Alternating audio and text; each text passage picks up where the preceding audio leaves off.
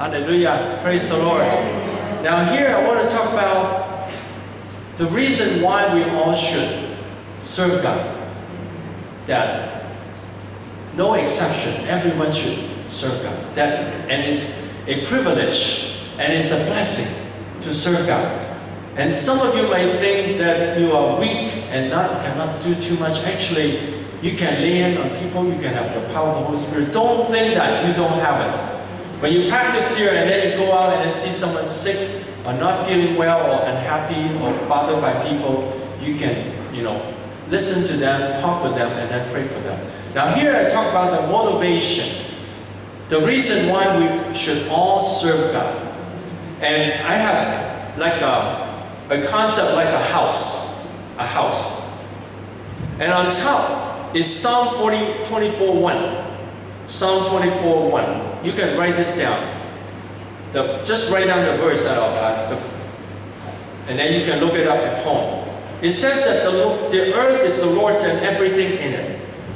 So everything is the Lord's. God is in control. And then Revelation 2:23. Revelation 2:23. The second part. That Jesus said, I am he who searches hearts and minds, and I will repay each of you according to your deeds. So what it says here in this house, that God searches your heart. God knows your heart. And God is everything in control. We cannot run away from Him. And He will bless each one of you. He searches your heart, and He will reward you according to your deeds. So if you serve God and bless people, you'll be greatly rewarded. And no one can run away. But sometimes Christians think, well, I'll wait until I'm very old and then I'll serve God. I'll wait until I have no more problems, I'll serve God. If you wait, actually, you will only get older and weaker and you will be able to do less things. But if you do it now, you find that you become stronger. Christians can become stronger when we serve God, because when you pray for people and then they are changed, they're brought to Jesus, and then you say, wow, I can do great things for God, and then you have more faith. So first thing is, no one can run away from God. This house, can think of the house. And on the right hand side, when we have a close relationship with God, we'll always be blessed. In Matthew 6:33, seek first the kingdom of God and His righteousness, and all these things will be added to us. You just write down the verse.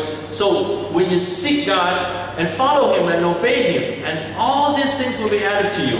You might have problems at home, but the more you love them, more you forgive them, the more you're kind to them, the more you can change them. And then in John 15:5, I'm the vine, you are the branches. If you remain in me and I in you, you will bear much fruit. Apart from me, you can do nothing. So when we are in Jesus, we will bear much fruit. So on the right hand side, when we have a close relationship with Him, seek the kingdom of God and is in Jesus, and then we'll bear much fruit. The Christian life. And then on the bottom, to serve God. Mark 9:41. Mark 9:41. Anyone who gives you a cup of water in my name because you belong to the Messiah, belong to the Christ, will certainly not lose the reward. So that's serving God. Even when you give one cup of cold water, if you serve someone, help someone, visit them, pray for them, bless them, strengthen their spiritual life, then you will not lose your reward. And then Matthew 25, verse 23, that the master say, well done, good and faithful servant. And then, so the good and faithful servant, the one who has been serving God, come and share your master's happiness. Come in and share my happiness. So when we serve God, when we use our talents, and then the master will say, you're a good and faithful servant, come in to share my happiness. And then in Luke 6:38, there it says that give and it will be given to you. A good measure, pressed down, shaken together, and running over will be poured into your lap. For with the measure you use, it will be measured to you. So if we give, it means give to God and give to people.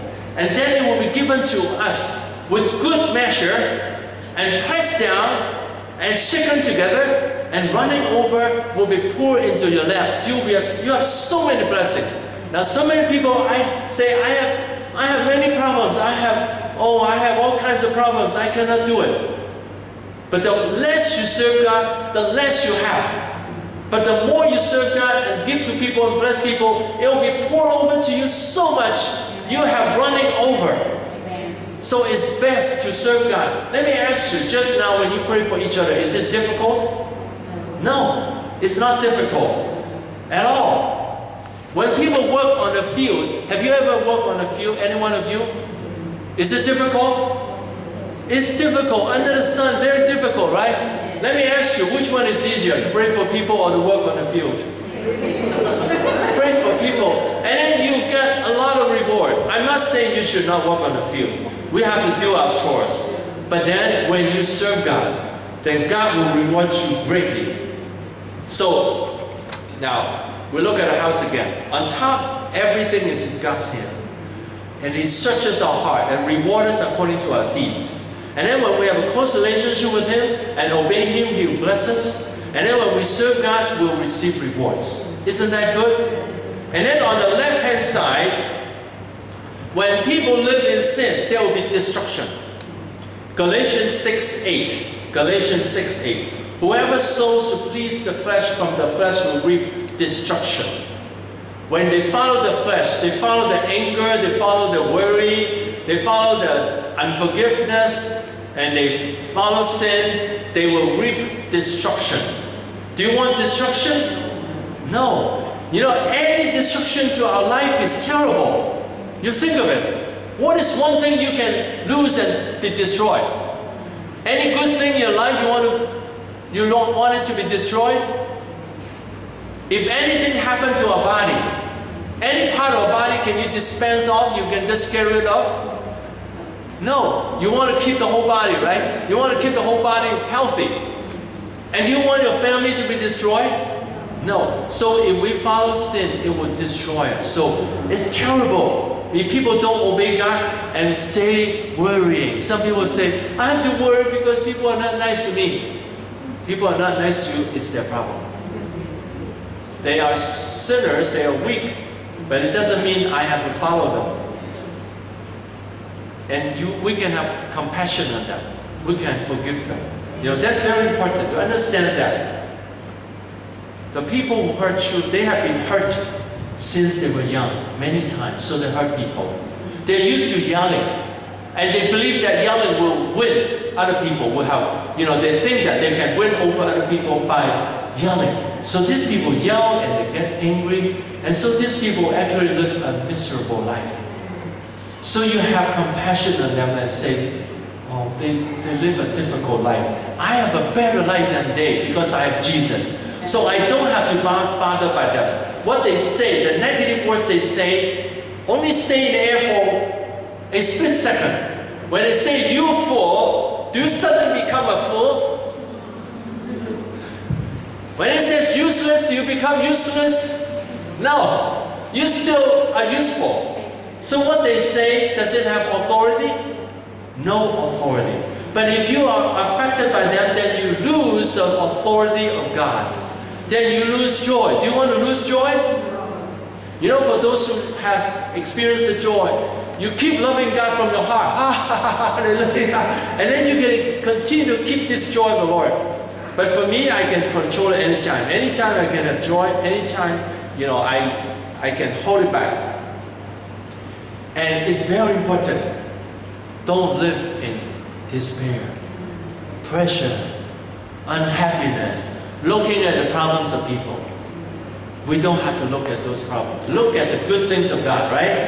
Every day look at the good things, and then you experience His goodness. So when we live in sin, it's terrible. And then John 5:14. There was a man who was sick for 38 years and he could not walk. And then Jesus healed him.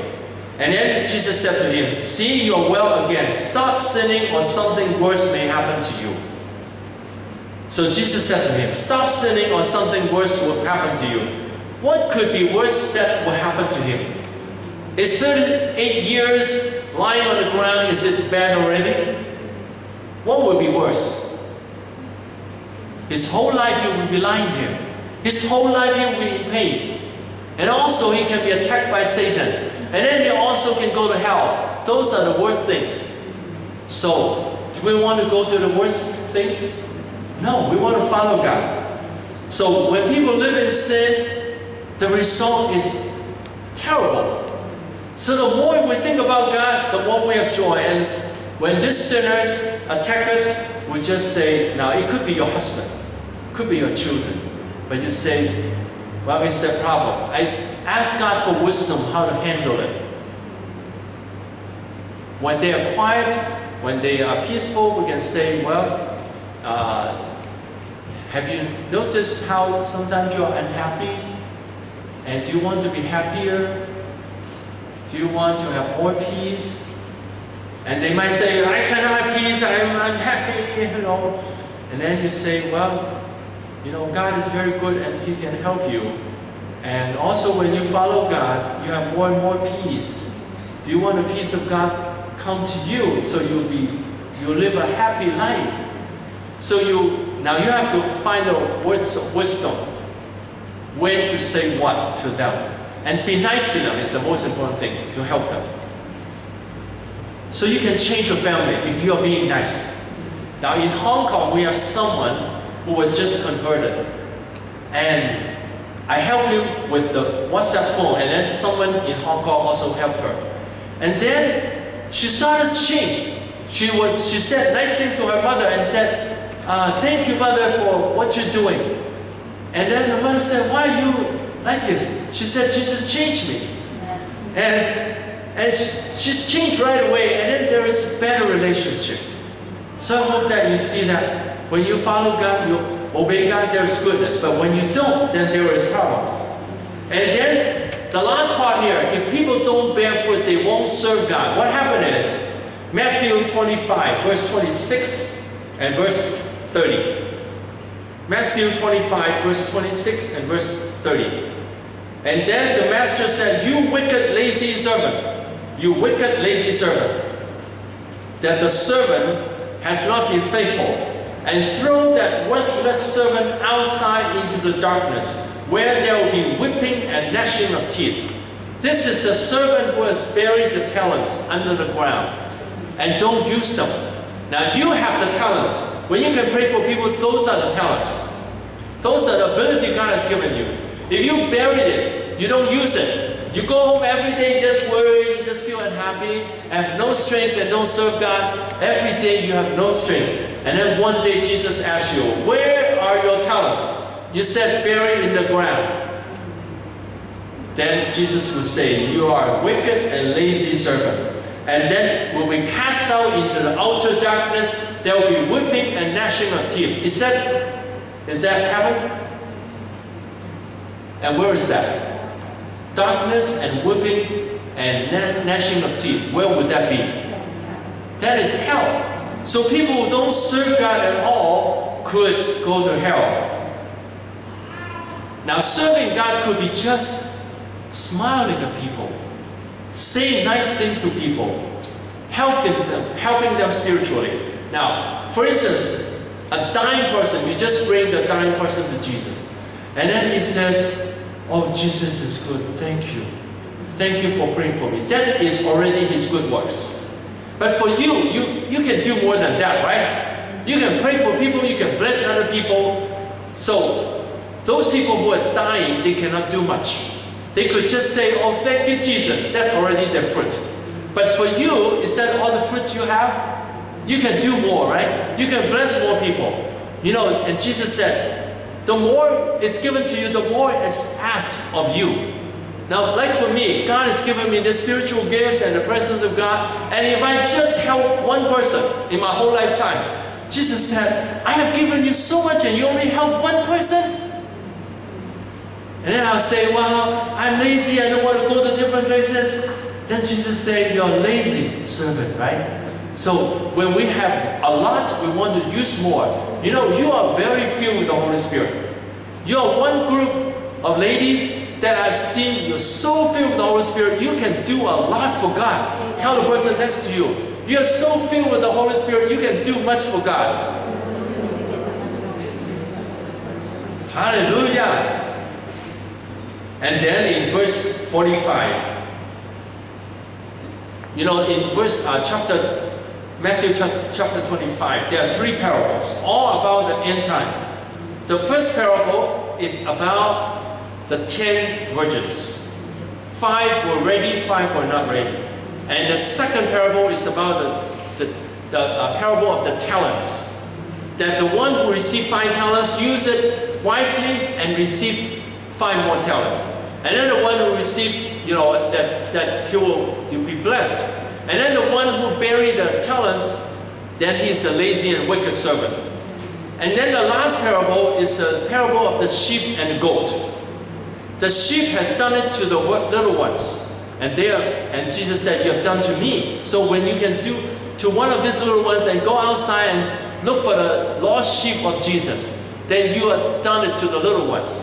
And then Jesus said, you are good and faithful servant. And then these people will go into eternal life. But those who don't do it to the other people, you know, and then Jesus said they will go into where? Eternal punishment. So when you come to church, can you encourage the people in the church? Can you encourage the people in the church? Welcome them. Good to see you. Remember the names and talk with them. Is there anything I can pray for you? That's one thing you can ask. Can you say it with me? Is there anything I can pray for you?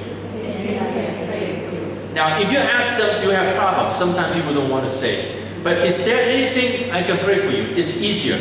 Then they can tell you good things or bad things, whatever it is, whatever they want to tell.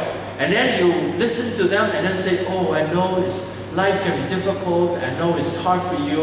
And I have gone through something similar too. And God has helped me. And I experienced the help from God. Do you want me to pray for you? Or you can visit the person and say, you know, talk with the person to comfort the person, to make the person feel careful. And then you have done it to the little ones. So those who have not done it to little ones will have eternal punishment if they don't serve God at all.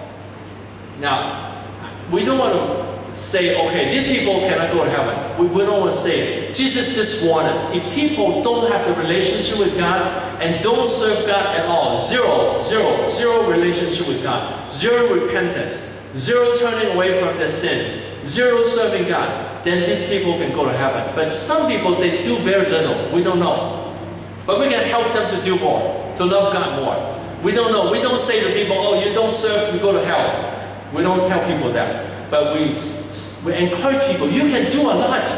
Each person has a lot of time and a lot of talents, and you can make a big difference. And also, your leaders can organize you together. For instance, there is someone who needs visiting, you go together, a few of you. Or you go to different homes, you can ask God for wisdom. For instance, you can have your homes open, and then you have some refreshment. Invite your friends to come to celebrate, or to, like you have a birthday, ask your friends to come to eat the birthday cake, but you use it as a chance to reach out. And you know your friend's birthday, and then you invite your friends and tell your friend to bring his friends. And then more people come, and then you can share and ask the other sister from the church to share. So use your home, use food, use different occasions, like picnic, go somewhere, take some friends along and then tell them about Jesus. Basically, make friends. And then listen to them, care about them, and find ways to share and share what God has done in your life. And be prepared. So one session of yours is to share with each other your testimonies. How you have experienced the Holy Spirit. Like just now, what you have experienced. And you can share with people. And then you can tell people what God has done in your life. Now, let me ask you, how many of you have experienced some kind of miracles? First, I want to ask this question. How many of you experienced joy or peace or burdens go away or love just now? Can you raise your hand? Okay. So this you can share. And the next thing, how many of you have experienced some kind of miracles in your life? Maybe some healing, some help, some special work of God. Can you raise your hand? Wonderful. So many of you. So you can share those with people, right? You know, or how you have blessed some people. Like you pray for some people and they got healed, and they pray for someone and then they have joy and then they can sleep better. You know, people with insomnia, you pray for them. A lot of them will sleep better. How many of you have this experience? You pray for someone and there are miracles. Can you raise your hand? So you can tell people, I pray for someone and then they are healed. Can I pray for you? You know, I have prayed for, I don't know, maybe hundreds of thousands of people. I pray for so many people I don't know because I go to different places. And then, a lot of times I pray for a whole crowd of people. And so if I keep counting, there are many, many. And you can do that too. So I see that you have a potential, a great potential. So you can reach out and ask God for wisdom. Where can we go? Now let me ask you, are there places in this place here that people just walk around leisurely? Are there parks? Are there parks here that people just walk around leisurely? You can go, you know, a few of you can go there. And then sometimes you can sing, you can bring a guitar or just sing without a guitar. And then somebody walk by and then they look at you and then you can talk to them about Jesus. Or sometimes you just talk to people and then you can bring buy some extra water, buy some extra food, and go to the park and then give to the people and say, I can, you know, I like to share this with you. And I want to tell you about Jesus, how wonderful He is. So those are ways you can go out. And when you do that, how would Jesus feel? He's very happy. You know, God knows your heart.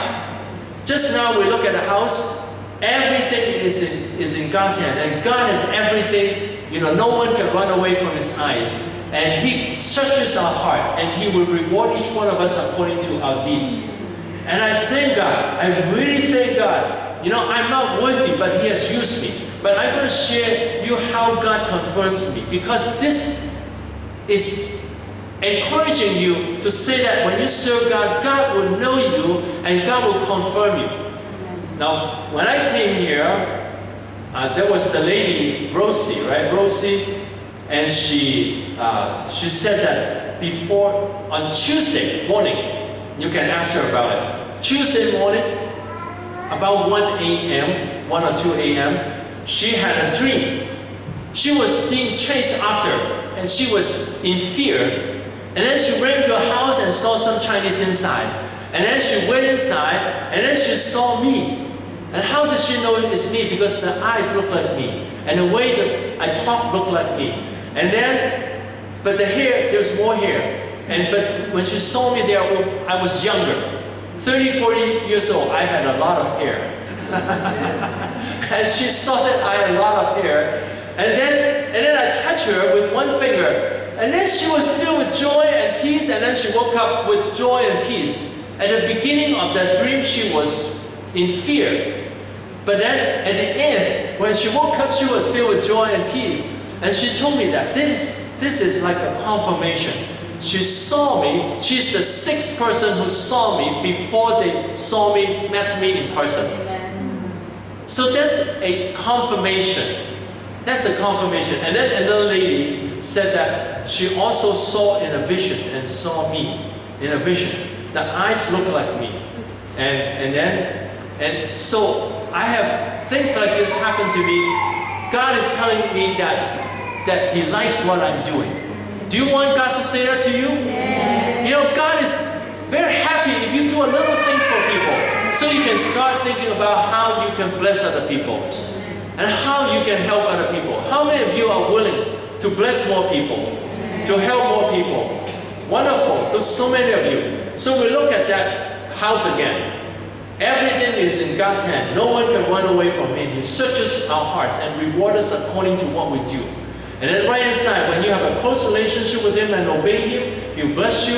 And when you serve God, He'll reward you. And on the left side, when people don't follow God, and then when they sin, there is destruction. When people don't serve God, they also destruction, and they could lose salvation. Which side do you want to be? Right side or left side? The right side. And then we want to make use of our time, right? When you're still walking, you know, 30 years later, you might not be able to walk so freely, right? While you can walk freely, do it now, right? Amen. And then God will give you health and strength so you can serve God longer. Is that wonderful? Amen. Hallelujah. Let's rise up together and ask God for blessings and anointing that will have more motivation. So you raise up your hand, oh Lord Jesus, give us motivation to love you more. Give us motivation. We know that we cannot run away from you. We cannot run away from you. You search us our hearts and reward us according to our deeds. And you bless us when we follow you. So it's wonderful to be in God. Wonderful to be in God. Thank you, Jesus. Thank you, Jesus.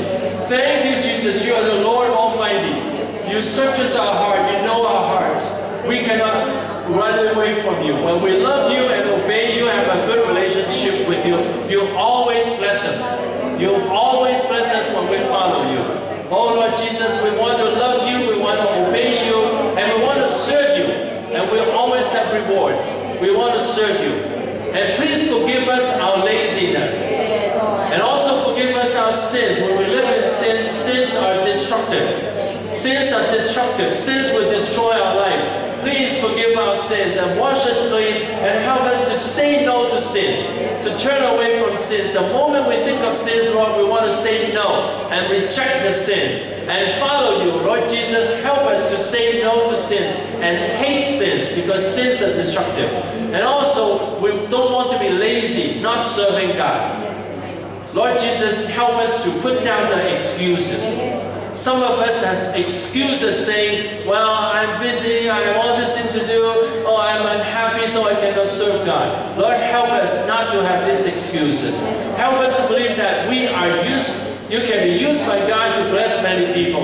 Lord Jesus, change our life, bless our life, use our life mightily, and then we'll be blessed greatly. When we give, it will be given to us.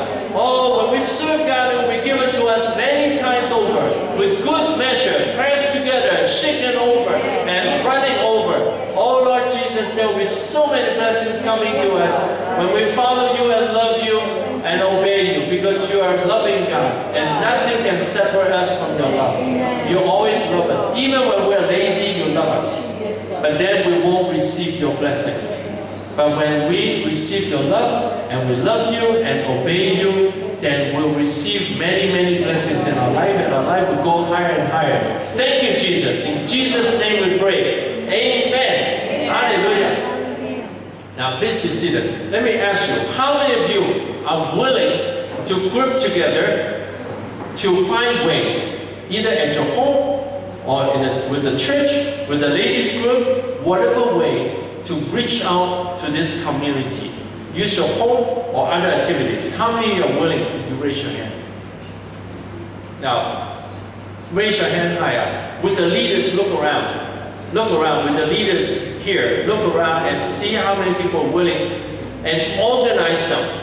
So you can sign up on a sheet and then organize all of you to do home gatherings, to reach out, to have picnics and invite your friends. You can be very effective because there are more ladies who don't have work around. So ladies can reach out more to the ladies in the neighborhood, and you can do much. And then when someone has brought someone, bring the person to the front and share, and then everyone clap their hand and encourage them and say, good work, you have done a good job. That way you will grow larger and larger, fill up this place and fill up that new building, right? Do you want to do that? Amen. And do you believe you can do it? Amen. So I pray that the leaders here will organize all of them. And then you volunteer, you say, ask the leader, what can I do, what can I do? And then you plan different activities to make this happen.